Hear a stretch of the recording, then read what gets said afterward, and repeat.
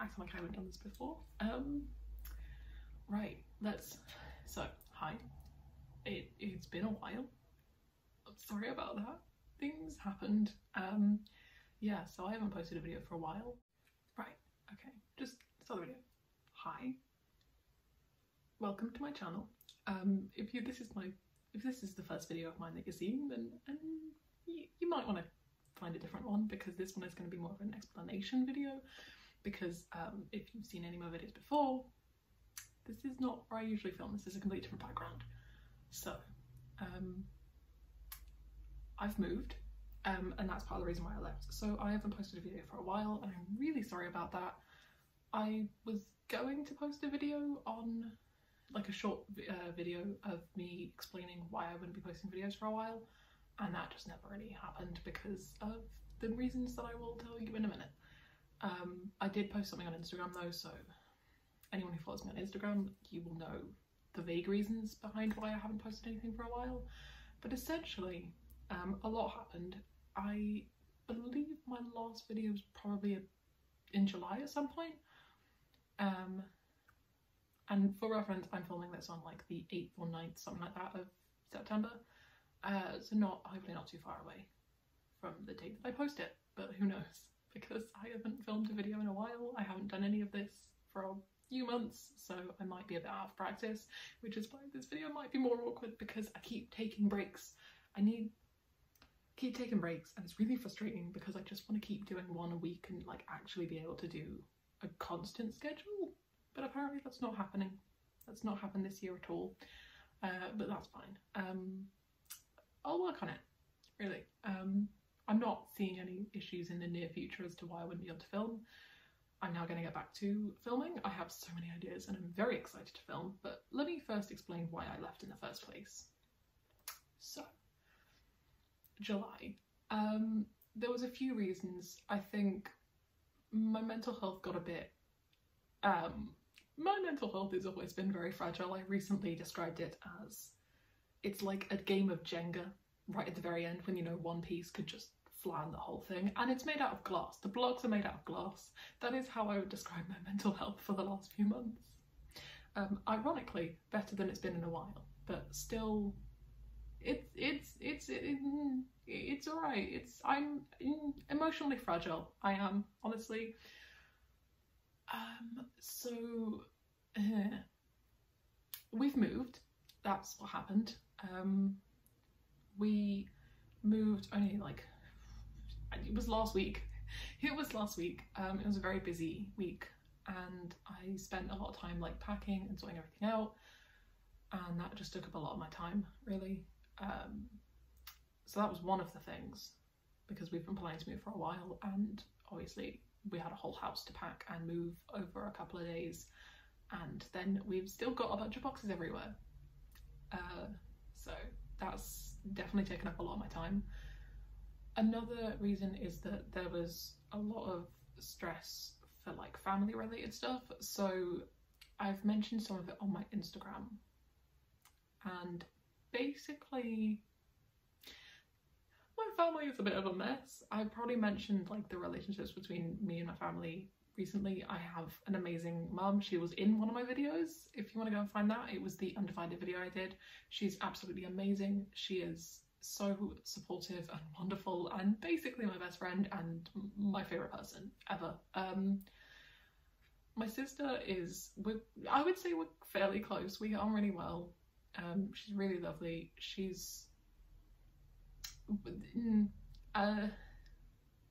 We do have like some issues that have complicated the relationship, which I'm not getting into because that would be weird. This is a public space. I'm not going to just talk about my issues, but we're quite close, and it is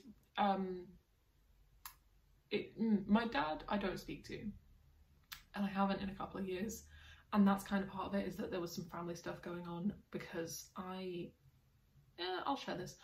I decided I wanted to work on communication within the family because we're awful at it, and I felt like it would be important, and I was in a place at this point in my life that I would be able to help with that, because it's been pointed out to me that I have the most emotional intelligence in the family, as I've had so much mental health support and none of the rest of them have, really. But yeah, I think I'm the one who is gonna have to sort it out and take charge of it all, and I decided to, and it didn't go badly, but it kind of went as well as I expected, and that was a bit earlier in the year actually. That was, well, no, it was probably July, and then other stuff happened, and it was emotionally draining. It took a lot out of me. It was so bad. I really didn't enjoy that.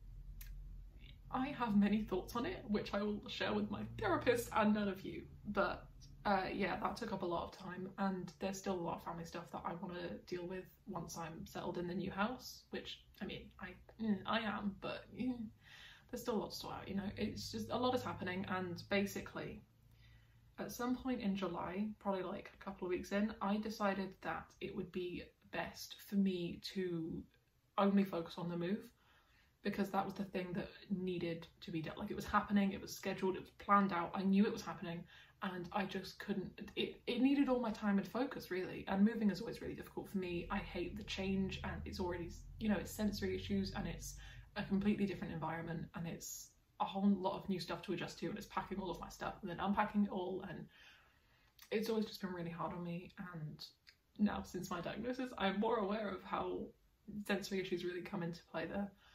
Because before I didn't really think about it too much. I just knew I hated it. I'm not good with change, and I wanted to focus on that because I knew it would take a lot out of me. So I just decided the family stuff and YouTube and everything else that I was doing, I just was like, I'm gonna stop, I'm gonna take a break from it all, and I'm just gonna focus on the move, because I just think I needed to do that. So I did, and I did kind of end up off social media a bit as well. Like, I didn't post too much there because I just wanted to focus on doing stuff and spending time with the people in my life, because, you know, my sister was visiting for a bit, and I wanted to spend time with my mum, and I just wanted to you know, focus on stuff in my life that it was the least stressful. And ironically, I had a great time with the move because I had nothing else stressful going on, and I felt it was a lot easier. I don't think I would have found it as easy if I'd had everything else going on at the same time, definitely. So that was really helpful. It definitely was good. I don't regret that decision, but now we have moved, and I've kind of settled in that there's less boxes in my room. So I'm now getting back into everything else, which is really weird because I'm thinking about doing things that I didn't really think about before. I don't know, I'm just kind of exploring the options because we've moved to a new area as well, and I'm just looking at like what I want to do, what I want to spend my time doing, because I want to be more busy. I want to get out and do things. Yeah, so I'm really excited to do that, and I'm also excited to get back to filming because I've really missed it, honestly. I really enjoy filming videos, and I enjoy like editing and posting and just exploring that side of creativity. I don't know, it's just a lot of fun for me, and I have some really cool ideas that I'm very excited about. I had ideas before then. I've got like a whole long list. I've got like 3 notebooks, and I know on my phone I've got so much ideas. I'm very excited. So obviously I am gonna, okay, schedule wise, I started a schedule that I was gonna post on Fridays at 5 PM. So each week I'm gonna schedule it to post on that time. I'm gonna keep with that as much as I can, honestly, because the way I've done it is it just works for me throughout the week, and that's good. What you can expect from me is maybe different, like a better edited videos. I don't do like jump cuts edits because I don't have the skills for that, and because I like the way my videos are, even though it kind of, there's a lot of pauses and there's a lot of me, like, the way that I write is a lot more eloquent and a lot more put together, and whereas when I speak it's more unfinished sentences and pauses and saying like way too many times in a sentence, but it's just the way I speak, and I feel like it's more, I don't want to say honest, but personal, you know? Like, I'm sat on my bed talking to my phone camera, and it just, I like the idea that people can watch it and feel like they're just talking to me. This is what I talk like, and I don't know, I do think that I've noticed that I make more eye contact in a video, so if you wanted to talk to me in real life, I can guarantee you I would make a lot more sarcastic jokes, and I probably wouldn't make anywhere near as much eye contact as I do in videos, but I like the idea that it feels more personal, you know, like you're just having a chat with someone, like with me, and I like that vibe, you know, it feels fun. Yeah, so I'm not going to change like the stuff I edit, but I'm not going to change like jump cuts, but I am going to try and add like fancier things. So I want to start doing reacting videos because I have figured out that editing style. I figured out how to add like a video in, embed a video in. So I do like the idea of doing a reacting to series, or like reacting to various things. I want to start doing like that. I think I want to start talking about like popular autism topics, like the actually autistic community talk about a lot, because I did a video on, oh, what was it? I did a video on,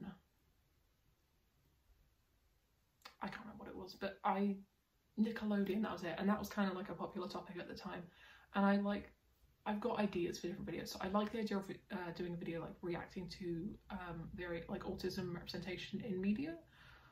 Because I think that is interesting, and as much as I'm not sure if people want to hear my opinion, but I want to film it, so I'm probably going to do something like that.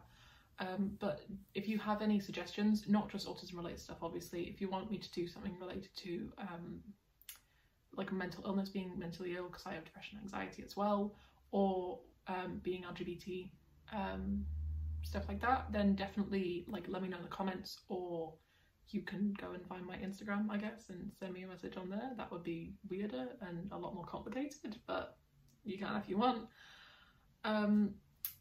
Yeah, speaking of Instagram, I do recommend that you follow me if you are interested in my videos and you want to keep updated on what I'm doing, because, as I said at the beginning of the video, I didn't post anything on here about my break because I never got around to it, because executive function is not one of my strong skills. It's awful and I hate it, and it is why I don't get a lot done.